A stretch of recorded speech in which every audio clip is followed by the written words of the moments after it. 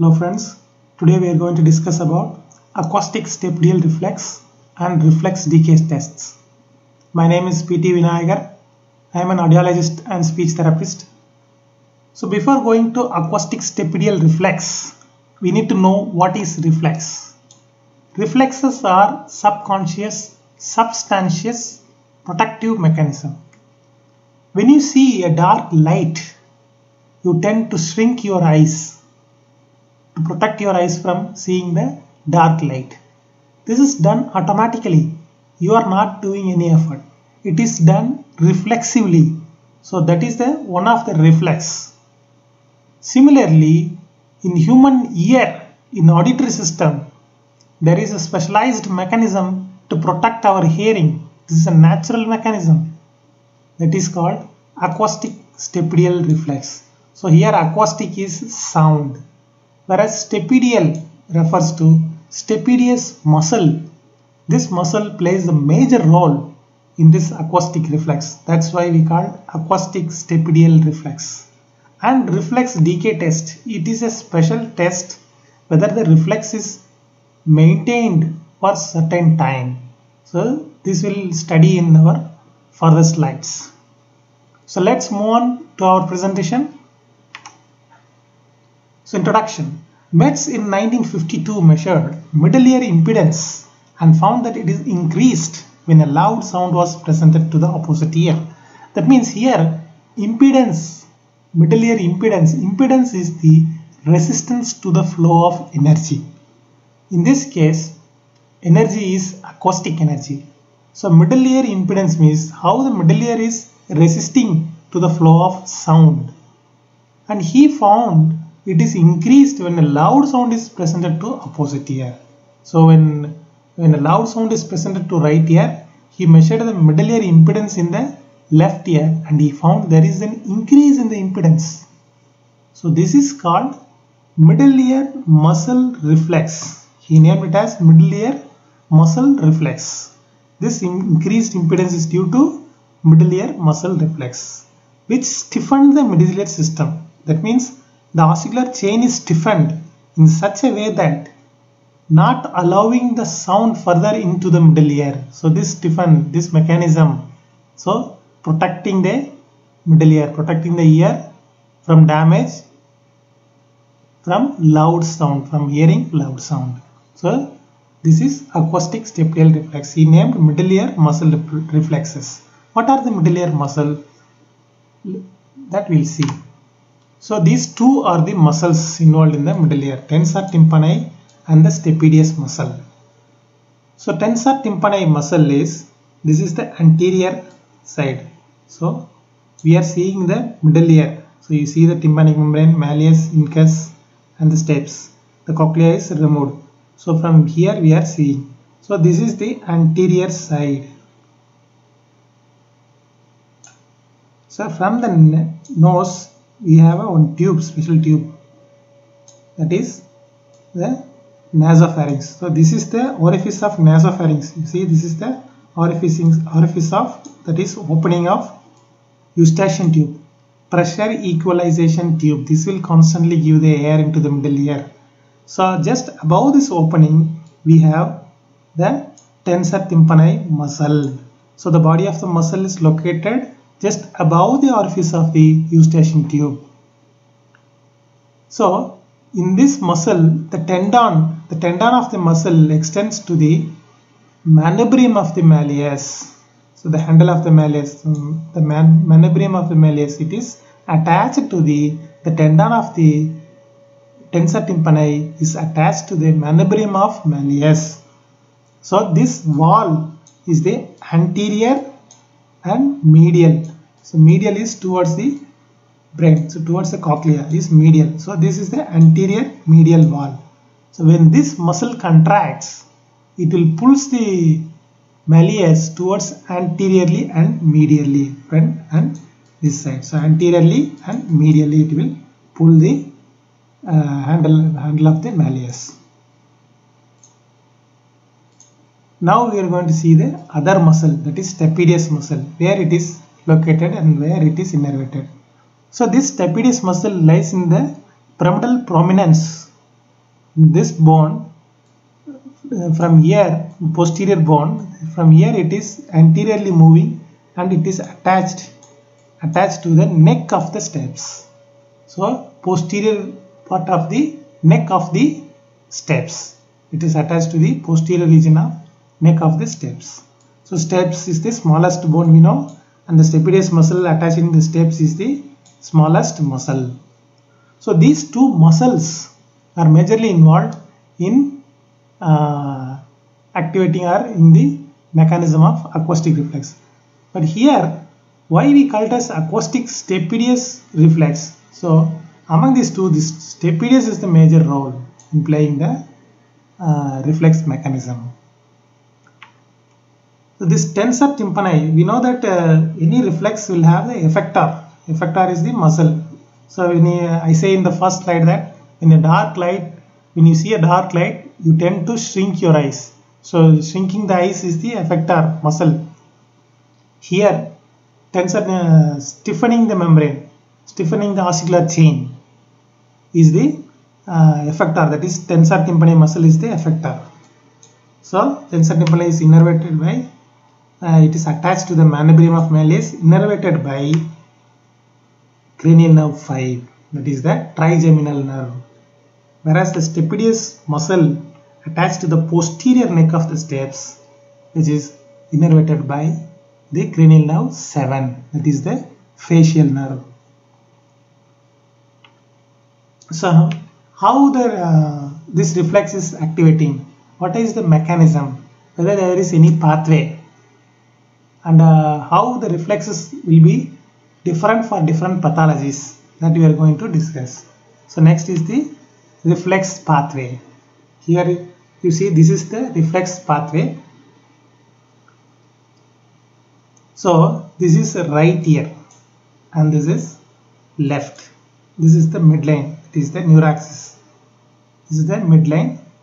So if you see the screen, your left hand will correspond to in the screen it is right, because the screen is just opposite to you. So this is the right and this is left. So here two cochleas are shown. So that means there is involvement of 2 ears. Okay, and the abbreviations are given, cranial nerve, whatever it is. So first I am giving sound to right ear.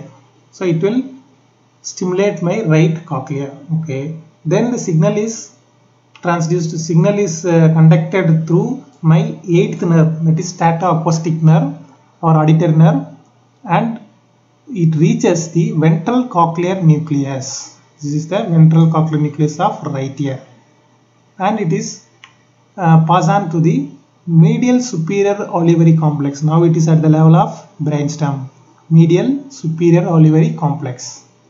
Now again it goes to the motor nucleus of 7th nerve. You see this is 7. Till now it is by 8th nerve, whereas now it is reaching the 7th nerve, motor nucleus. Now the signal will be motor signal to facial nerve. Okay. So the other pathway is from ventral cochlear nucleus. Again it reaches the motor nucleus of 7. Finally it will reach the stapedius muscle, that is attached to the posterior neck of the stapes, that we already discussed. Okay, so there will be 2 pathways. One is ventral cochlear nucleus through 8th nerve, again to medial superior olivary complex, to motor nucleus of 7 and the stapedius muscle. The other pathway is ventral cochlear nucleus and directly to motor nucleus of 7 and stapedius muscle. So there is 2 ipsilateral pathway, same side. Now we move on to contralateral pathway. So again the cochlea is stimulated through 8th nerve to ventral cochlear nucleus to medial superior olivary complex of same side. Now here it is going to cross over, decussate to the left ear. Yes, the fibers is decussating to left ear, left motor nucleus of 7, that is the facial nerve. Now the motor signal will be, so there is other pathway from ventral cochlear nucleus to directly going to other ear of medial superior olivary complex.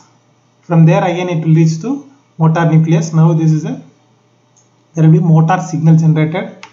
It will supply to our stapedius muscle of the left ear. It is attached to the posterior neck of the stapes of left ear.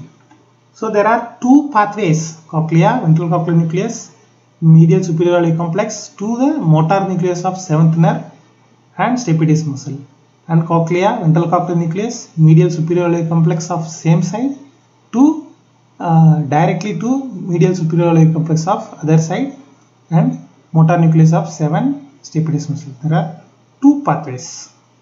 So two ipsilateral pathway, two contralateral pathway. So when a sound is given to right ear, the phenomenon, the acoustic reflex phenomenon will be activated in both ears. So this is a bilateral phenomena. It is very important. Acoustic reflex is a bilateral phenomenon. So for study purpose we have separated each pathway, but when a sound is given, both the pathways are activated simultaneously. So we'll move on to the next slide. So this red indicates the ipsilateral, whereas the green indicates the contralateral pathway. So instrumentation. So it is quite same as the tympanometry because it is a subtest from the tympanometry. So you see, the first one is the manometer. Meter is mean reading. So it will show the mano is pressure reading. So it will show the pressure. Why it is needed here? Because we cannot directly test the stapedial reflex. We have to do the tympanometry first and we have to proceed to acoustic stapedial reflex. So when you do the tympanogram, you will get TPP, called as tympanometric peak pressure. Peak pressure. That means in that pressure, the admittance of the middle ear is maximum. So your admittance of middle ear is maximum at this tympanometric peak pressure. So we need to conduct the acoustic reflex test at this pressure. So to show the reading, we need to have manometer, and the pump is to monitor to give the constant tympanometric peak pressure. So manometer is to monitor pressurization, whereas the pump is to maintain the tympanometric peak pressure. Okay. Now moving on to the microphone. So microphone is to measure the change in the dB SPL. So here the probe tone, this is a continuous tone. For example, 226 continuous tone will be given. So for when the reflex is activated, you need to check whether the admittance is changed. That is done by this microphone to measure the SPL of probe tone stimulus. Then reflex activator. Reflex activator is, this is very important. You need to differentiate probe tone and reflex activator. Reflex activator is the area of interest that we are going to check whether 500 Hz, 1 kHz, 2 kHz. That is the reflex activator. So we need to clearly differentiate between the probe tone and the activator. Activator sometimes we call it stimulus. So in further slide we will understand better. So probe tone and activators need to clearly differentiate. Probe tone is the pure tone that is continuously presented in the ear where the response is measured. So this 226 or 220 is the standard one because it is very far separated from the activator, 500 or 1 kHz or whatever it is. The activators are the area of interest that we are going to stimulate, that is the reflex activator. So when I give 500 Hz tone, that is the activator. Here it will measure, the 226 is the continuous tone, it will keep on go, but it is activator will be presented only during the presentation of stimulus or broadband noise if we use broadband noise. So now this is very important, acoustic stapedial reflex response growth.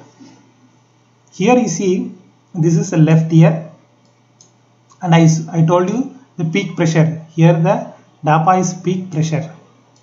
95 is the peak pressure, tympanometric peak pressure at which we are going to check the acoustic reflex. So this x-axis here it is the time And y is the admittance of the sound to middle ear. Whether we are going to check the change in the admittance of the middle ear during the presentation of loud sound. So now 70 dB. Now here activator is the 1 kHz, 1000 Hz is the activator, whereas the probe tone is 226 Hz. Okay, here we are going to check the left ear FC. So now the baseline, the continuous probe tone is going inside. The admittance is measured. Okay, the admittance is measured. And I am giving now I am going to give 70 dB 1 kHz and 2. So the reflex is measured, but there is no change. There is no change in the admittance. The probe tone is continuously going even though the sound is presented. So 70 dB 1 kHz is presented. There is no change, only 0.01 change in the admittance. Okay, now I increase the intensity to 75 dB. So 75 dB. So now the baseline, the continuous probe tone is going. Then now we are going to present the activator 1 kHz. And again in the baseline there is no change. Similarly, it is almost same as the 70 dB. So admittance is changed 0.01. The amplitude of response is 0.01. Okay. So I have to increase the intensity. So 5 dB I increased 80 dB. Now the baseline is measured. It is 226. Probe tone is going. Now I am presenting the 80 dB tone. Again it comes to baseline after the offset of the stimulus. Once the stimulus is off, it is coming to the baseline. So during the only during the presentations of sound, there is a reduction in the admittance of the sound to middle ear. That is 0.03 is the amplitude of the response. Now I got the reflex is activated and measured very well. So I have, since it is a threshold, I need to do it again. So I will present the 80 dB again and I will see whether the change is again repeating same. Okay, and if it is same, now this is the threshold. Now I need to increase the intensity to 85 dB. So the baseline is measured. So again the same baseline is, that is 226 Hz is going inside. Baseline is there. Now 1 kHz tone is presented. So now the reflex is activated. There is a change in the reduction in the admittance of the middle ear.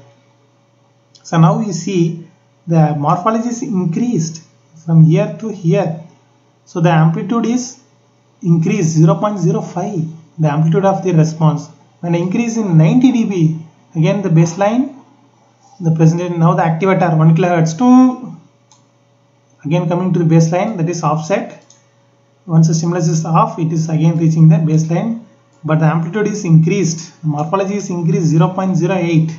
When I increase in 95, again the baseline 226 Hz is continuously going. Now the activator 1 kHz of 95 dB, again it coming to baseline. The reflex is activated only during the presentation of sound and the amplitude is increased 0.09. So now the threshold is 80 dB. My threshold is 80 dB. Reflex threshold is 80 dB. But to confirm it reflex, I need to check the improvement and to at least by 5 dB. For 85 dB I need to check whether there is an improvement in the morphology. So this improvement in the morphology of the reflex, which tells me that it is a confirmed reflex. So this is called reflex response growth. When you increase the intensity, you need to see the improvement in the amplitude of the response. Now probe ear and activator ear. This is very important. So probe ear is the probe tone in which ear you are giving the 226 Hz probe tone. So here you see.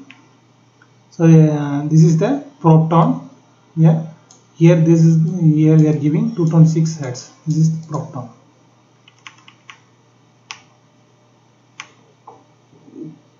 So that ear is the probe ear. See, if you are going to record, if this is the right ear, so I am giving right ear probe tone, that is 226 Hz. Whereas activator, for example 1 kHz is also given in the same ear. So this is ipsi. So for ipsilateral recording, the probe tone 226 Hz and the reflex activator both are presented to the same ear. That is for ipsilateral. For contralateral recording, the probe tone 226 Hz is given to the right ear, whereas the activator is given to the opposite ear. From here, left ear, I will give using supraoral headphone. I will give the 1 kHz activator to left ear and I will measure the reflex in right ear. So this is for contralateral.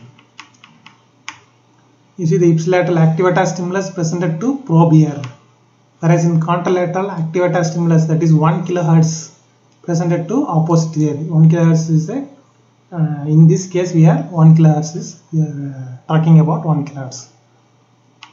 So now this is the reflex, how we depict the reflex results.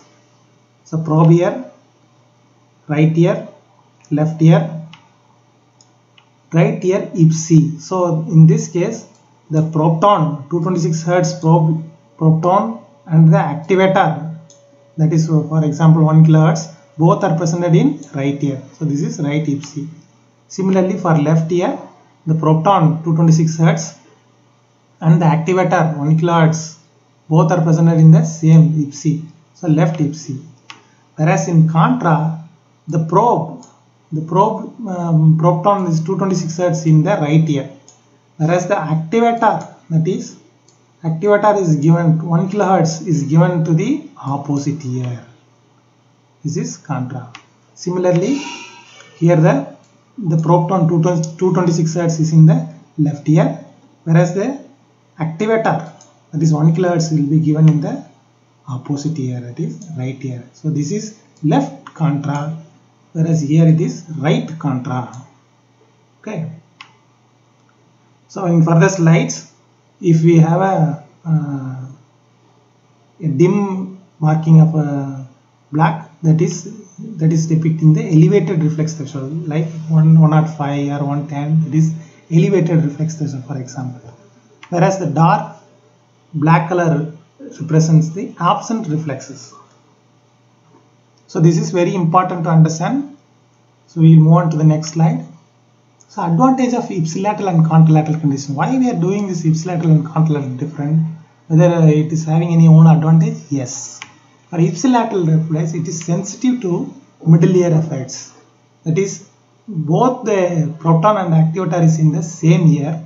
That is, to record, we need to have a very good middle ear functioning.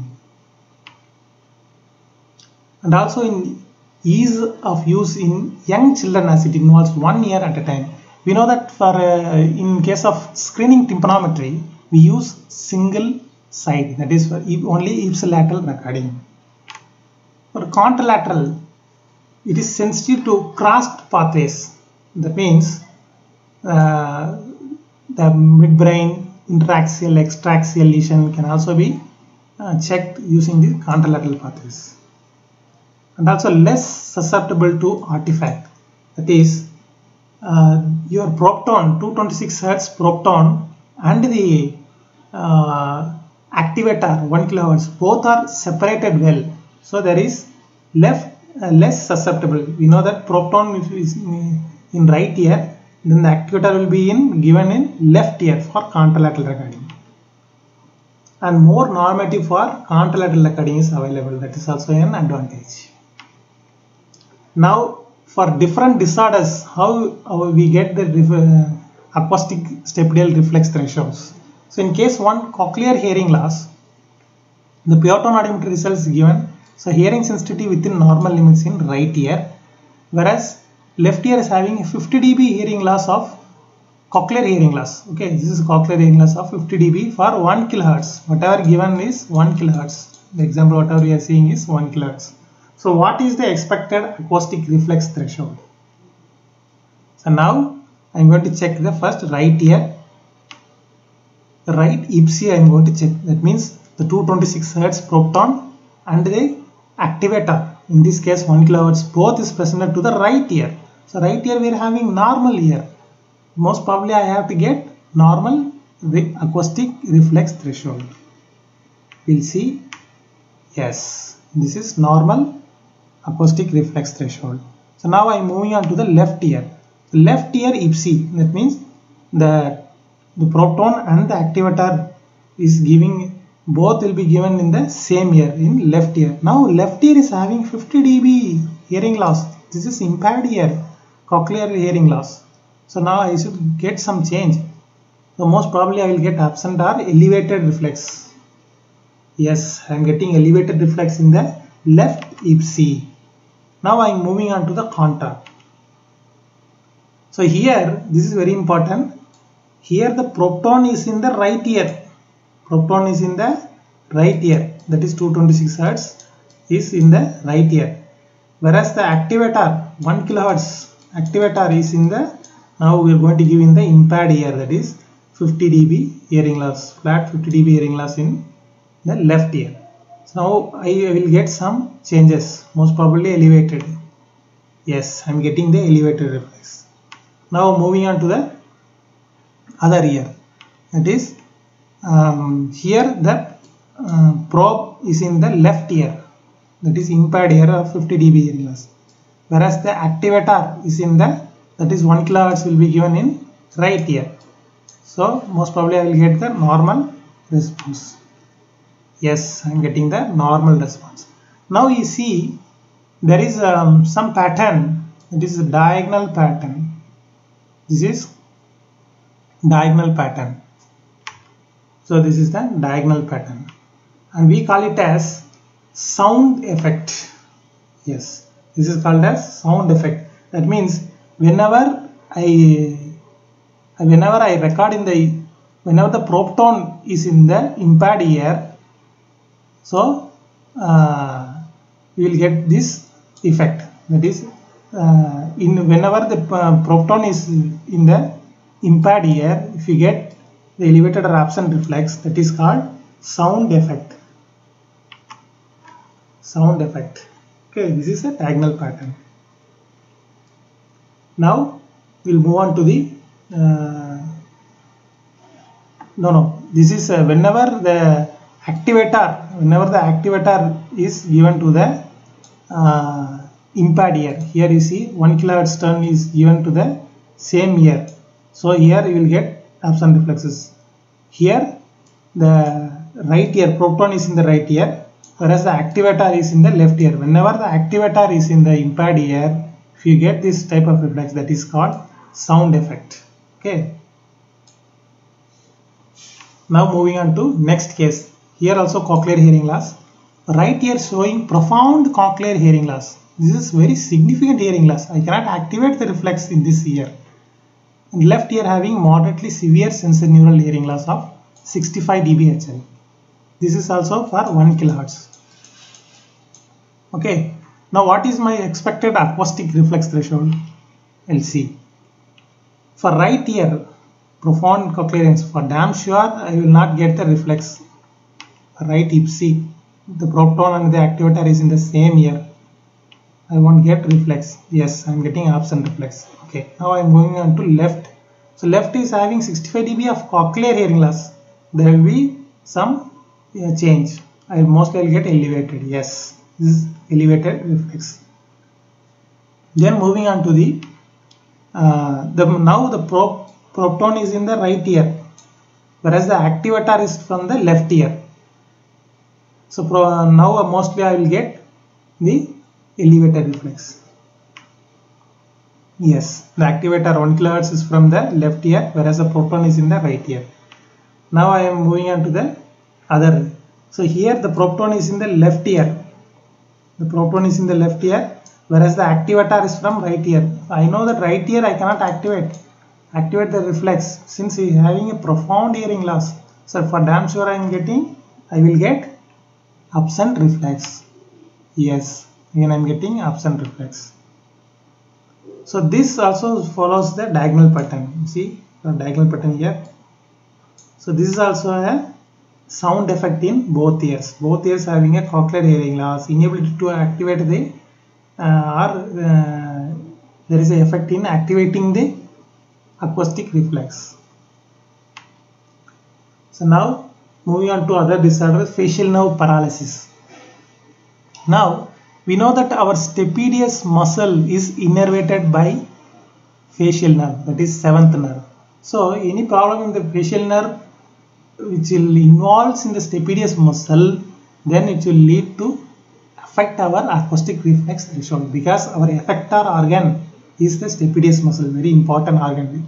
The stapedius muscle only contracting our ossicular chain, stiffening the ossicular chain such a way that no sound is letting into the middle ear. So in case of right, here this right Bell's palsy. Okay, so the pure tone audiometer is showing bilateral normal hearing. Okay, bilateral normal hearing, but the right one having Bell's palsy, which is in this case considering that it is involving the stapedius muscle. So for right ear, now I am going to check the right ipsi. So the probe tone and the activator, for example 1 kHz, both is giving in the same ear. I won't get reflex most probably because the affected side is involved. Yes, I am getting absent reflexes. Then moving on to the left ear. Left ear is having normal hearing, no pathology, so most probably I will get normal. Yes, I am getting normal acoustic stapedius reflex threshold. Now moving on to the contralateral. Here, very important, probe tone is in the right ear. It is 226 Hz is in the right ear, whereas the activator is in the left ear. So I should get most probably absent. You see, yes, because it is in the affected side. We are recording in the affected side. Only activator is in the left. Then moving on to the other side, that is your probe tone 226 Hz where we are recording is in the left ear, normal side, but the activator, that is 1 kHz, is from the right side. Yes. So what I am getting? I am getting a normal hearing, normal acoustic stapedial reflex threshold. So here it follows some pattern. Again it follows some pattern. So what pattern? This is called probe effect or vertical pattern. We call it as vertical pattern and it is probe effect. So whenever the probe is inserted to the affected side, so in right ipsi the probe tone 226 ear probe ear is in the affected side. When I check the left contra, that time also the probe is inserted in the right side. So whenever the probe is inserted to the affected side, if you are getting absent or elevated reflex, this is called probe effect. Whereas here in right contra, the probe is in the left ear, that is the unaffected ear, the normal ear. That time you are getting normal response. This is called probe effect. Then moving on to conductive hearing loss. So in conductive hearing loss, we know that for acoustic reflex we need to have a good functioning of middle ear. So even a slight conductive component may result in absent or elevated reflex threshold. So here you see there is a normal hearing and left ear is having cirrus otitis media of 20 dB airborne gap in 500 Hz. Here the activator is 500. We are going to check in 500. That's why we mentioned 500 Hz low frequency. So now we will see 500 Hz activator. Right ear absolutely normal hearing. Same side I am going to check ipsi. Most probably I will get normal. Yes, I am getting normal. Whereas left side, what I am going to do is the probe tone is in the left ear. That is the 226 Hz is in the left ear. Whereas the activator, that is in this case 500 Hz, is from the right ear. So can I able to get? Most probably I will get or elevated. I am not getting absent because of the inability to record due to this conductive pathology. Okay. Now I am moving on to the contra. That is probe tone is in the right ear. Here it is a probe tone is in the right ear, and I have to activate from the opposite ear. That is left. Activator is from the left ear. Activator is in this case 500 Hz. Most probably since it is a 20 dB airborne gap, I need to activate high intensity. So most probably elevated I will get. Yes, I am getting elevated. Now controller. So here the probe tone is in the left ear. Probe tone is in the probe ear is in the left ear, whereas the activator is from the right ear. That is activator from the, in this case activator is 500 Hz. What I am getting absent reflex. So what this pattern is called? This is called probe effect. Whenever the probe is inserted into the affected ear. So here you see the left ear, the probe is inserted in the left hip C, the probe is in the left ear, and the activator is also in the left ear. That time I am not getting reflex. And here in right ear, the probe is in the left ear, whereas the activator is from the right ear. That time also I am getting absent reflex. So this is probe effect. And the sound effect. For this one is the sound effect. So here you see this 20 dB of hearing loss. So here I need to activate. So here I need to activate the reflex when the activator 500 Hz is given to the left ear. In this condition, I need to give more sound. So I need to give, because of 20 dB attenuation is happening, I need to give more sound. So here sound effect, whereas here the probe effect. Whenever I record in the affected side, that will having probe effect. So here probe and sound effect, both effect are present.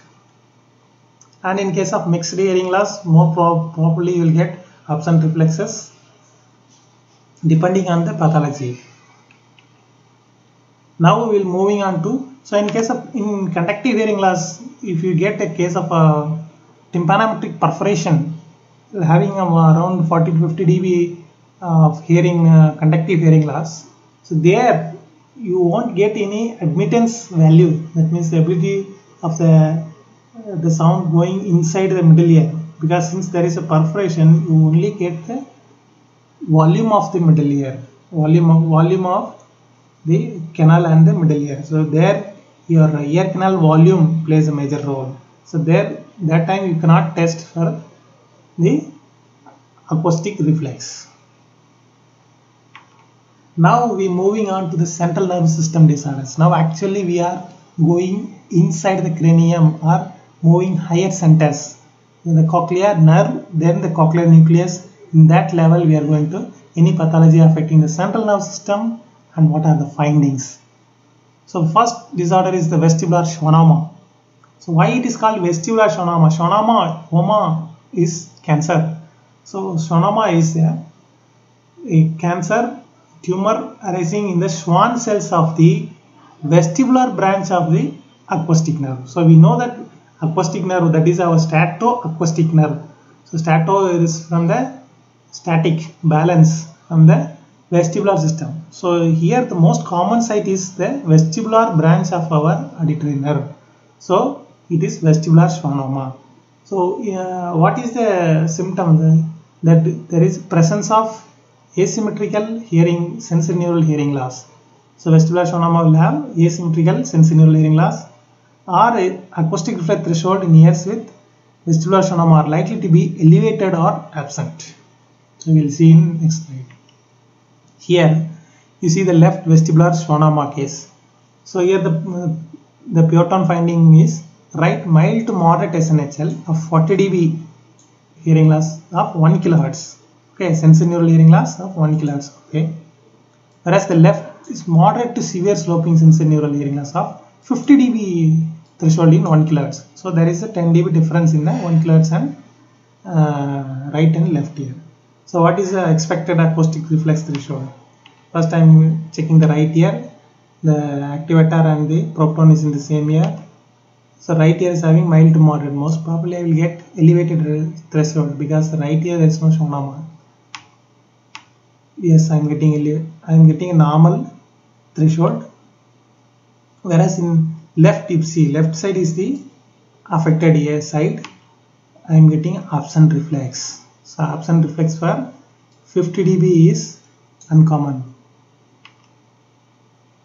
Then moving on to the contra. So left contra. So my probe tone is in the right ear. So probe tone is in the right ear, whereas the activator is in the left ear. That is 1 kHz activator.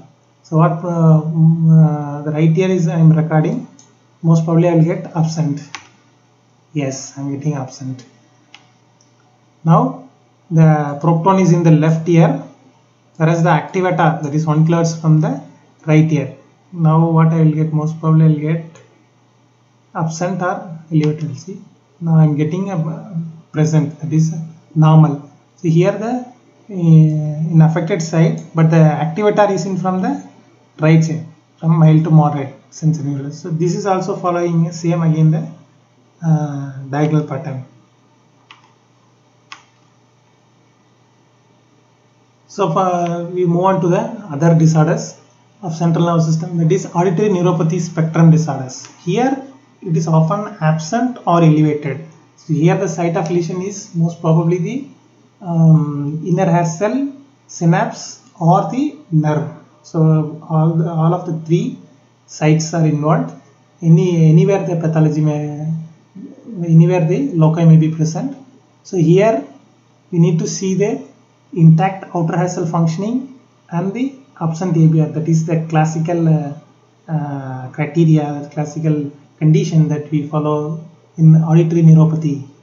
So you need to see the other test also, whereas acoustic stability reflex may be present or absent or elevated. Now the next one is extraaxial brainstem disorder. Extraaxial, what is axial? Axial is neuraxis, that is the brainstem. Extraaxial is extra, above, beyond this brainstem. So any structure aside the brainstem, for example pons, or aside the brainstem, extraaxial. So meningioma located on CP angle of the brainstem, the cerebellopontine angle of the brainstem, will have the same effect. So previous slide we got sound effect, that is whenever the activator is to the affected ear, that is left ear, activator is given to the left ear, that time we will get absent reflex. It is called sound effect. Similarly we will get sound effect for acoustic neuroma, that is here in extraaxial brainstem disorder. Now moving on to the intraaxial brainstem lesion. Now this is within the axis, that is where the point of decussation happens. So within the axis. So this is very important. May affect the acoustic reflex threshold if the reflex pathways are compromised. That means any of the pathway, here the reflex IPSI may be compromised, or contra may be compromised, or both can be compromised depending on the loci of the disorder lesion. Here intraaxial brainstem lesion, the pattern says normal hearing. Here the expected reflex threshold if contra pathways are affected. That means most probably contralateral side will be affected. Let's see.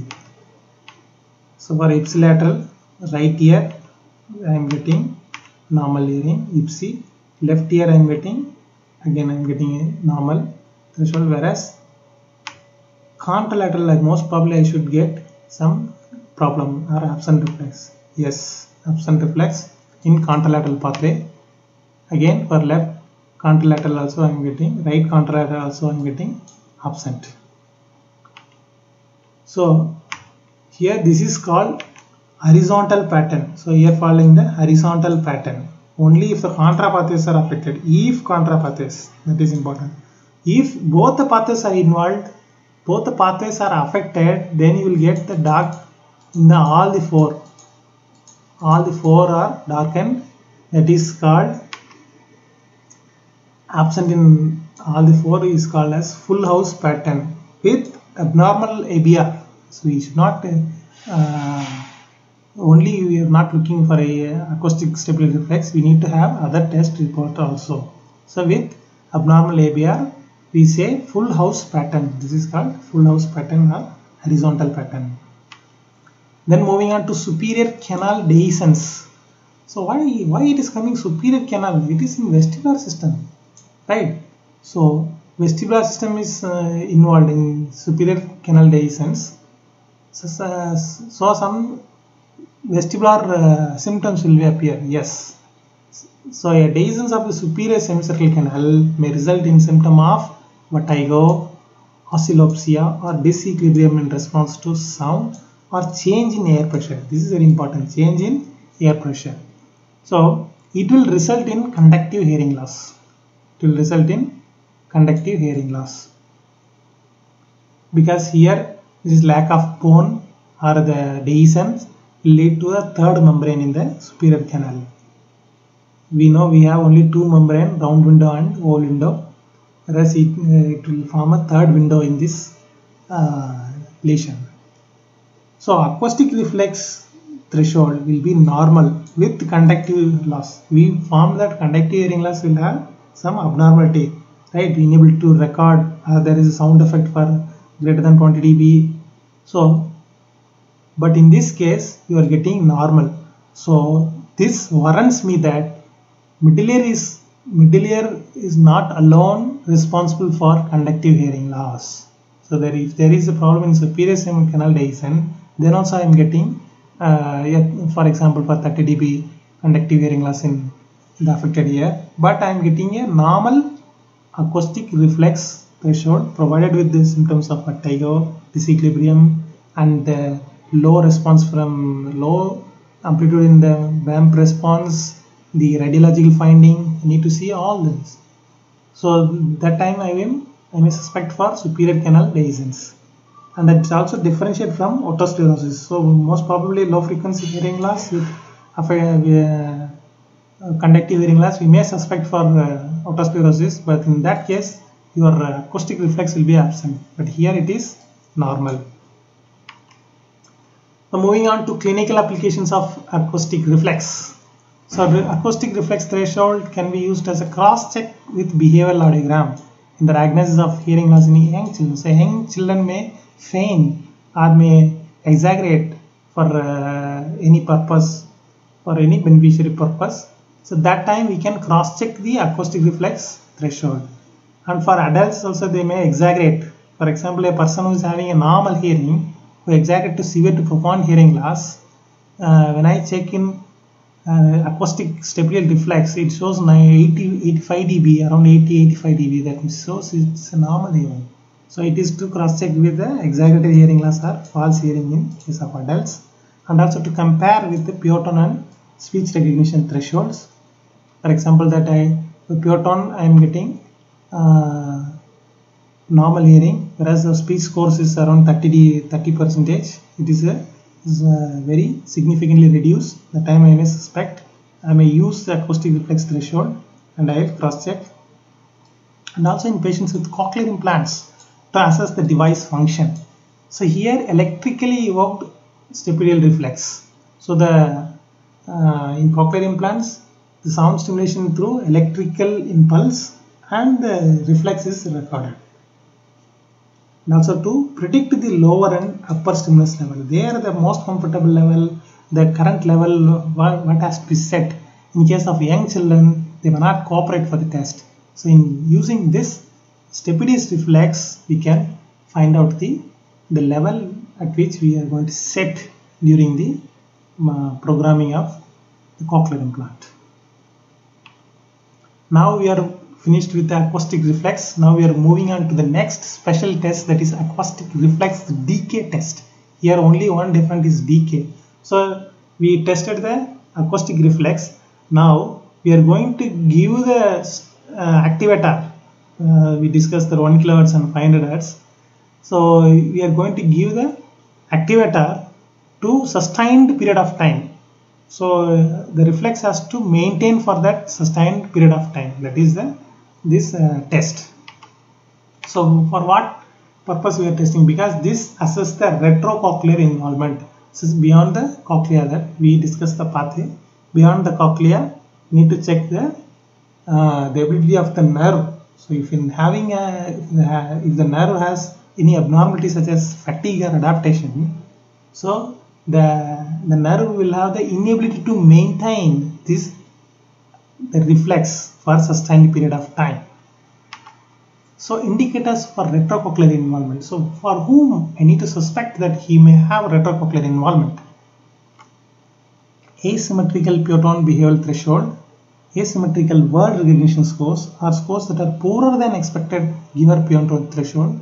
I already told that a normal hearing with poor 30% of scores in speech, that may indicate that he may have retrocochlear involvement. Then unilateral tinnitus. This is very important. Unilateral tinnitus for a long period of time may be a sign of a growing tumor. Then a report of dizziness and absent or elevated acoustic stapedial reflex. So we will move on to the acoustic reflex decay test. Yes, this is how the result is depicted. You see, here the A is the stimulus, the x-axis is the time, so from 0 to 10 seconds. Then the y-axis is the reflex of the magnitude of the reflex. Okay, here it is showing upside down, whereas previously in reflex we see the reduction in the admittance, that is baseline, reduction in the admittance of the middle ear, and to the again it will baseline after the offset of the stimulus. This is onset, this is offset. Here this is we are showing in upside down. In instrument it usually shows as downside only. Okay, so now here A is the stimulus. So what is the presentation level? If I get 100 dB as the acoustic reflex threshold, previously we showed that 80 dB we discussed. Similarly, if you are getting 100 dB of reflex, you need to set the presentation level for reflex decay 10 dB above the threshold. For example, if it is an activator of 500 Hz, for 500 Hz activator I need to give 110 is my presentation. So 110 is presented for sustained period of time, that is 10 seconds. So now I am giving the tone. So now the baseline is there. Now I am giving the tone. This is the activator 500 Hz, for example. Now for 10 seconds I am going to give. So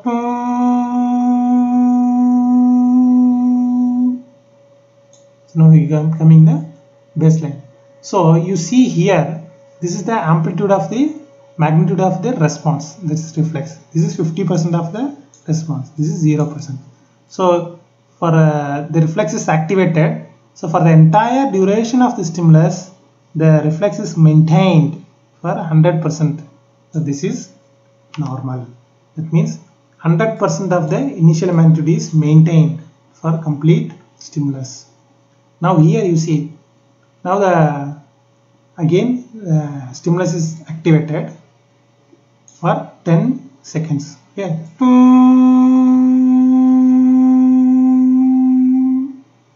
So now the tone is presented entire for the entire second, but the reflex is getting fatigued as the time progresses. It is coming down and down and down. At last it reaches around 50%, but it is not reaching the 50% very soon. The last only it is getting. So this is also considered as normal. That means there is no decay. So we report as negative. So here the report is negative. The B is negative, whereas C is also, the decay is not present. So negative. It is normal. So the initial magnitude decreases from the initial magnitude by less than 50%. So the magnitude is decreased by less than 50%. Okay. So it is not more than 50%, less than 50%. So this time only it is around reaching the 50%. But here you see the third one, that is D. My activator is activated, that is the 500 Hz tone at 110 dB is activated. So the tone is continuously presented for 10 seconds. So there is the tone, there is no change in the tone. The reflex is only getting fatigue at this time at 4 milliseconds, and at 5 milliseconds it reaches around 50% of the initial magnitude. That is, initial magnitude is 100%, and by 5 seconds it reaches the 50% of the initial magnitude. So greater than 50%. So the magnitude decreases from the initial magnitude by more than 50%. So 50%, more than 50% of the stimulus, it is reaching the initial magnitude.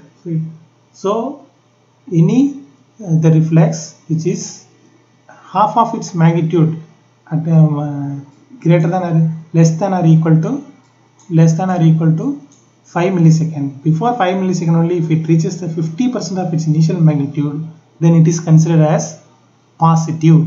So here reflex decay is positive. So here positive means affected, decay is present, inability to maintain. So the nerve has some pathology to inability to maintain the loud sound for sustained period of time. So for whom you are getting positive decay, it means any case with eighth nerve disorders having abnormal or positive decay is observed, meaning the amplitude of the reflex decreases by half, that is 50% of its initial magnitude in less than 10 seconds. So this is called positive decay and interpreted with reference to activator here. This is very important. So when I check if I check the right ear, we can test in IPSI and contra both. So with right IPSI I am checking, the activator is in the right ear, probe tone is in the right ear, activator is also in right ear. So 10 dB above the acoustic reflex threshold. So this will the right ear is the activator. Activator is in right ear. So right IPSI is normal. Whereas if I check contra, so if I check contra, the probe tone is in the right ear, whereas the activator is in the left ear. So if I give left ear the activator, so I need to report the result as left contra is negative. So when in which side the activator is there, that you need to interpret. So by this is the end of the presentation. My sincere thanks to all my teachers who taught me audiology. Hope you enjoyed the video. For more videos, subscribe our channel. Thank you.